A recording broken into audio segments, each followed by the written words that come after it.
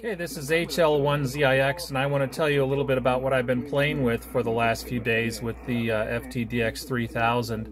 I've been playing with the Yaesu software for keyboard shortcuts, the PCC program, which is available, downloadable from Yaesu at the FTDX300 files area. It's free. This allows you to map your keyboard out to do certain things.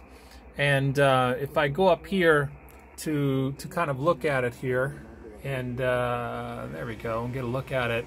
It looks something like this. You can see I have several control keyboard commands set up to do different things.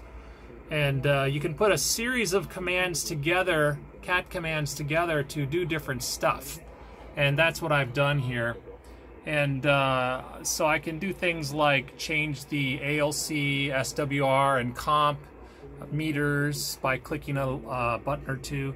I can change the LSB USB carriers, and I also have set up some profiles here that are very similar to some Kenwood profiles that allow me to change the sound on the fly as I go. And let me go ahead and move on down here. There we go. So let's try some of this here and listen to some signals. F2 is normalized. Now let's go ahead and try some more. F3 is a kind of big contour,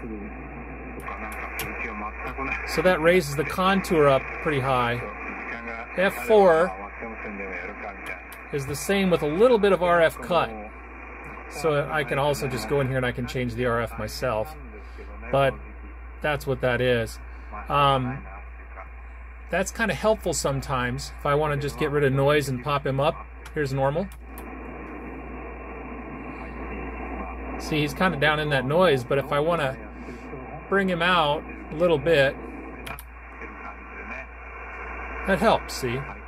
Now, other things I've got, like I've got a medium contour.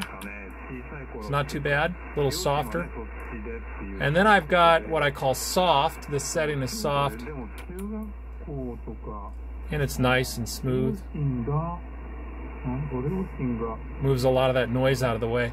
They're kind of like Kenwood profiles, see? And then I've got one that's a big dip, -15. Here's that big dip.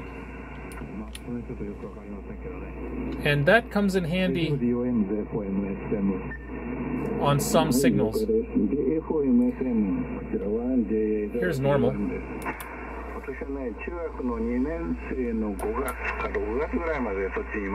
I'm just clicking through.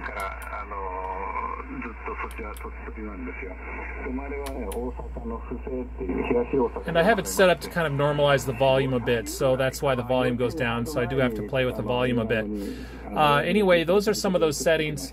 Now, other things you can do, which are nice, are the LSB and USB carriers. And if you know about that, these are very powerful. They're menus 105 and 106. If you're on LSB like we are now, it's set to 0. But if I want to change that, I've got that set up as Control F1. So let me go ahead and find my fingers here.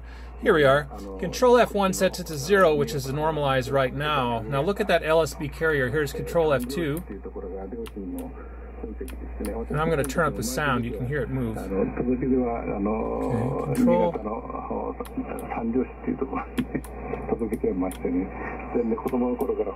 See, that's 60.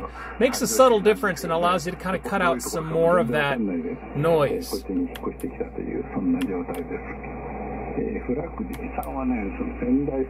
It's not going to be as noticeable on a signal like his that is very strong, but on someone who's weak, it can make the difference. So I like doing that. You can also do that with the USB carrier, but we're not in USB right now, so it doesn't matter. But I have that set up. I've got the slope cut set up as Alt F1, Alt F2. And let me get this on the right thing. Here we go. Alt F1.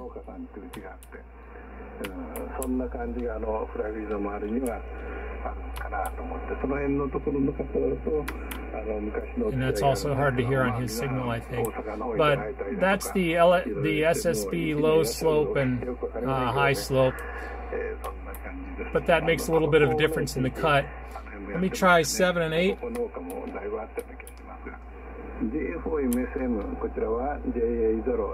And what I'm doing is I'm cutting the top and bottom. So for example, let me set the low slope to F8, 7. Hear that? It cuts out that low.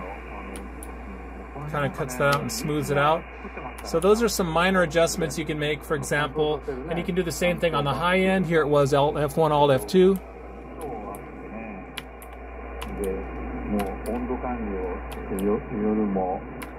Okay, they're very minor things, but you do a lot of little minor things like that and you can really clean up a signal. Another nice thing that I think is probably one of the really nice features, whenever you're in the scope mode, you can't go in and change this meter. That's kind of a pain. You have to kind of click through until you get to there, and then change, and then you have to go back to your scope again. So what I did was I set those up on their own keys, and those are Alt F9, Alt F10, etc. So watch that comp scope. Here we go.